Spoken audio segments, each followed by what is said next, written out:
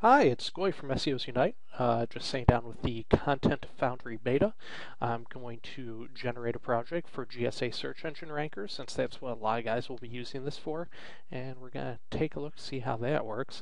I haven't done this that often, so you may have to bear with me a little bit as I go through. I'm just selecting a project that I had already preset as a test. Template will be GSA search engine ranker. From what I understand, he'll be adding other templates there shortly. Gonna select a currently existing project to use a general layout and structure for how I want Content Foundry to build the project for GSA. The new project name I'm just going to name CF Test 1. And keywords to use for searching, I'll use them all.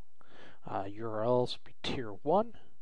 And I'll select all the content sources, since I'll have all of that available to me with the content generated with Content Foundry. For the keyword, I'll just use mail enhancement, which is not really that far-fetched for anyone that knows me. I'll go ahead and I'll generate the project.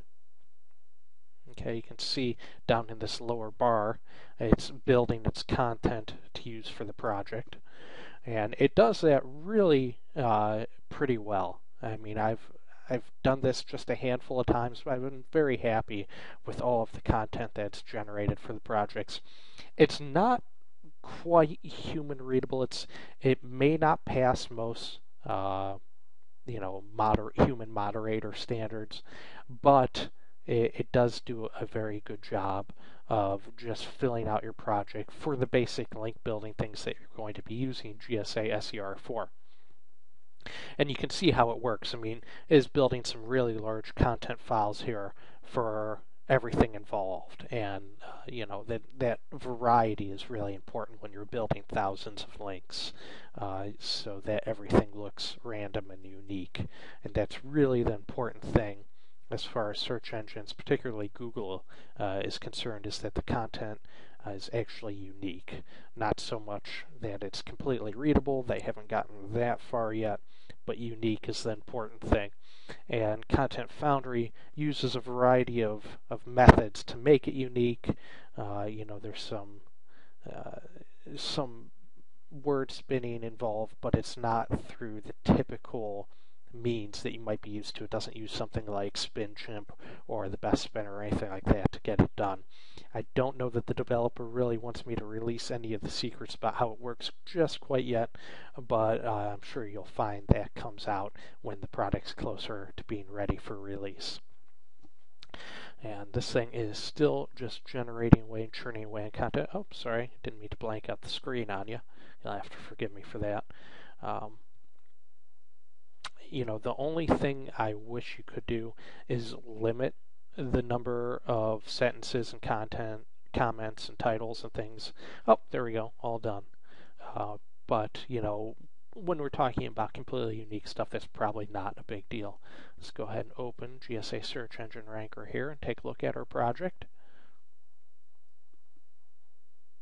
If you hear printer go off behind me, that's just me. Okay, CF Test 1. Let's look at it here. URL right there. There's our anchor text. And you can see it pulled the email from a project from before. Okay, you can see how it works. That did fill in all of the content fields necessary. Let's go ahead and test, see how that looks. Yeah, it all looks good so far. So you can see it generates all the fields that you need. And it does so pretty quickly. Okay, click OK. Even did the PDF. We'll select all of the possible options here other than form. I'm not a big fan of form. Let's see, what are we missing here? A little tip, if you have some updates that came in and you need to go through and select all the most current things, you can just go ahead and double click on the check mark. There's other ways to do it. That's just the quickest way for me to do it. Okay, let me check out our options here. I've got to select all of the check all. go. Click OK. Open up GSA Capture Breaker, of course, because that's, if you don't have GSA Capture Breaker, you should really get it. It's very handy, very useful. And go ahead and start running our project. You can see that all the content instantly validated with the Content Foundry application, and it's running. Oh, actually, it's not running. A couple other projects were running. Let's get this one running. There we go. Started right away. So that's pretty much how easy it is to get set up and running with the Content Foundry beta so far with the GSA Search Engine Ranker. I think you're going to find it's a really handy application for doing a wide variety of things. I'm going to end this video here, and I'll be sure to keep you guys updated on Content Foundry as it gets closer to release. Talk to you later. Bye.